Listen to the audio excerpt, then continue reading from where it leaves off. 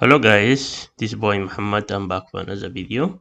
Today I walk you through how to make your Windows as a Chromecast.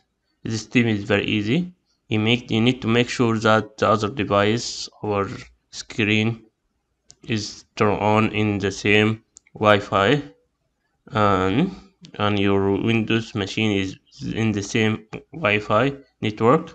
Let's go to Chrome and go in the top right corner. You have three dots here, click on it, and under print you have cast, click on it.